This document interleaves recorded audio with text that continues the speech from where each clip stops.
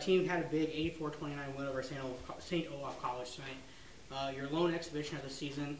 What kind of kinks needed to be taken out or were got out of your systems with the victory tonight?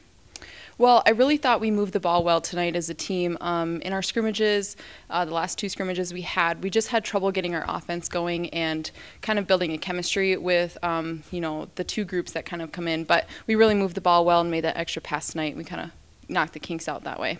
The team shot incredibly well tonight, 51% in the first half and a 45% total in the second, or combined. Was it the defense they were playing, or was the basket just looking bigger tonight? What went so well on the offensive side? Well, I'd like to give credit to our team first, just being unselfish and making that extra pass and finding the open player. But I also think that the defenses we'll see as the year progresses will get a little bit more tough. And we just had quite a few open looks tonight, and we were able to knock them down. So. You yourself had 17 points on 6 of 8 shooting, going 5 of 7 from behind the arc. What went so right for you tonight? Were you just in right spots from the passes? What was going so well for you? Passes came into my shooter's pocket, and I just tried to relax and shoot the ball. Just trying not to force shots, and I just thought I was taking shots when I was open, and thankful that they went in. A big change to this season's been the change in the rules with quarters and fouls. How has the last 3 with the 2 scrimmage and the exhibition tonight, how have you guys been able to deal with the major change from halves to quarters this year? Well, I think for me, I've noticed just the game feels like it goes a lot faster. But tonight, the St. Olaf coach called a timeout with the last 6 minutes at the end of the game, and so that they were allowed to advance the ball.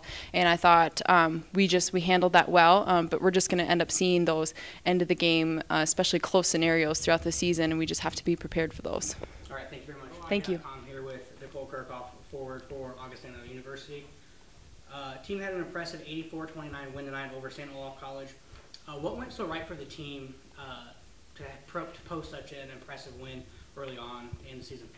I think a big thing for us was communication. We talked really well on defense and on our press, and even on offense, we moved the ball and we're calling for it.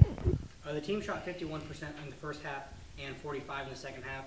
Was the passing just that good tonight, or was the scouting report better? What went into such a great offensive performance?